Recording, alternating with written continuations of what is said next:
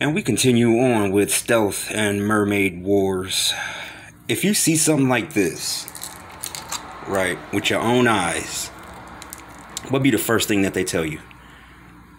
It's an optical illusion. It's not what you think. It's your eyes playing tricks on you. It's your mind playing tricks on you. Sometimes, like, it's possible for that to happen. But when you see something like this and you feel it in your gut that something's off and it is not what they want you to believe it to be, go with it. Because one thing I've known about life is that we all have like these feelings in our guts about things being real and things being fake. And we can always tell when things are real when there's this feeling in our gut at the time, you know what I'm saying? But the Matrix, the simulation that we in, it does have like glitches and certain things that just fall out of place. And depending on how, it depends on if the person is distracted enough not to watch or not to figure it out or not to see it.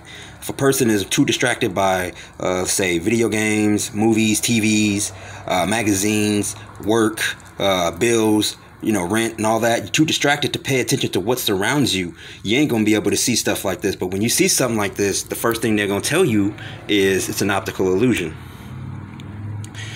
And more stealth, like I said, this reminds me of the Philadelphia experiment when they tried to make the boat vanish, not to be detected in radar, but instead the boat went into another dimension.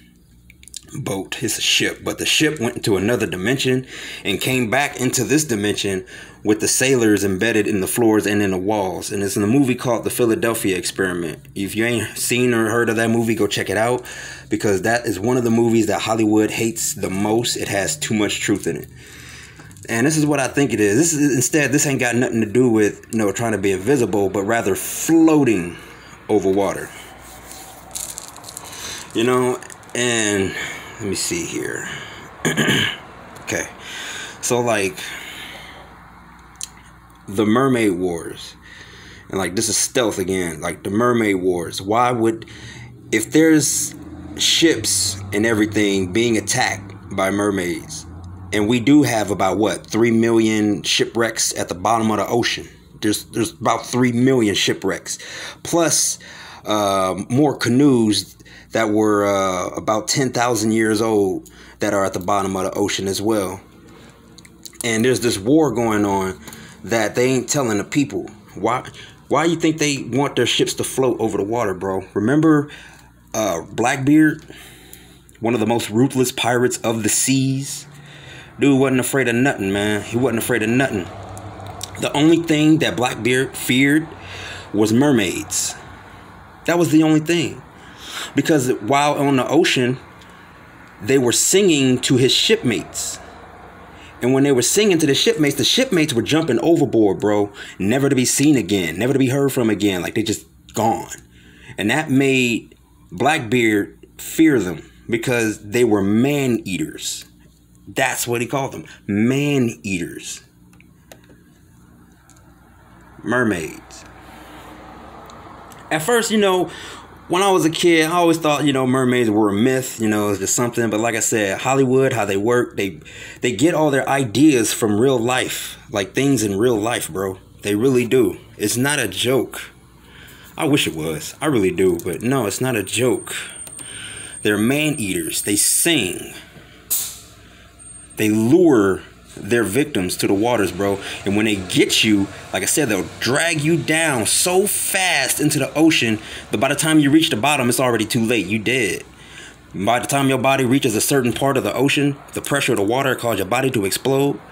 They'll eat you, use your bones for weapons and jewelry. They sing so good. And I also hear that mermaids have magical powers to where they can walk out the water, and instead of having a fin or a tail fin, they have legs instead.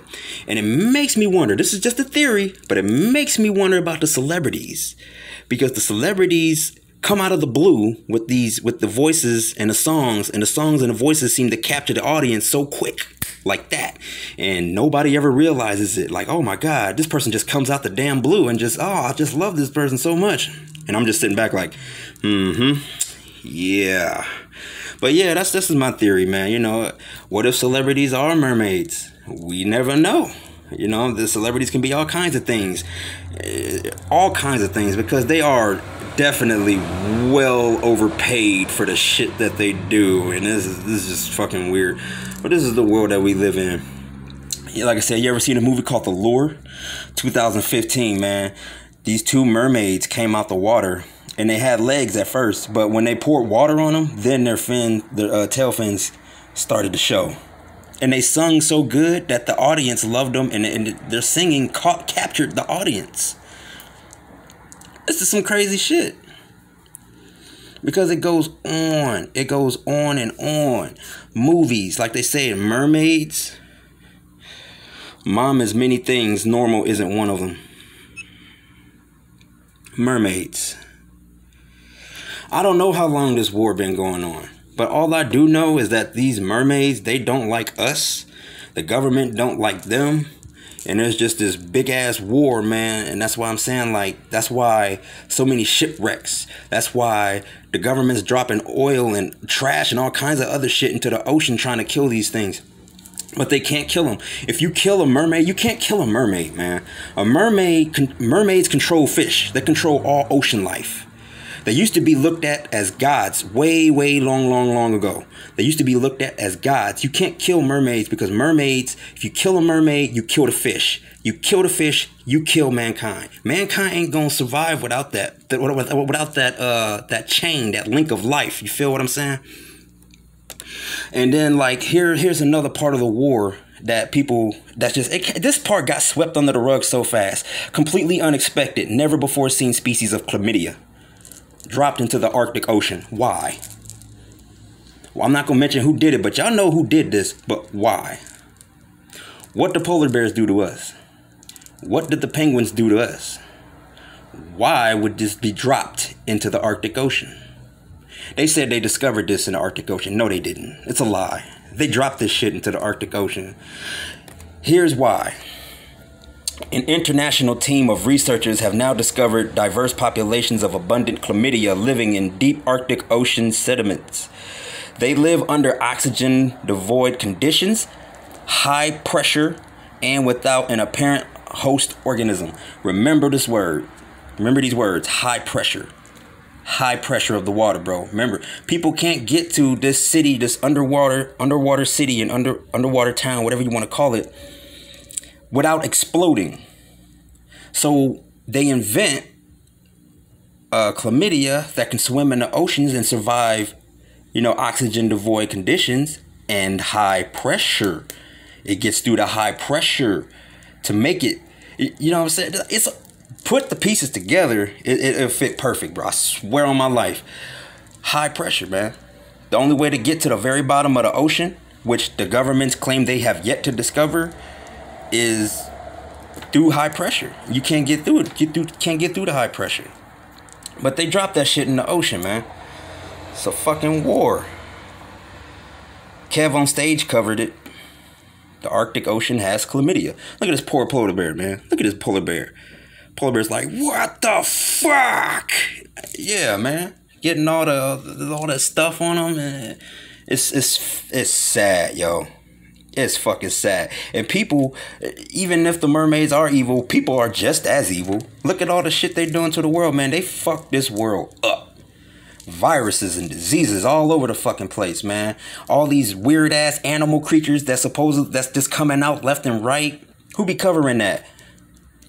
Patrick Cloud, man, he covers that shit. Look, he even covered that. The Arctic Ocean has, chlamydia, STD for the penguins. Every man.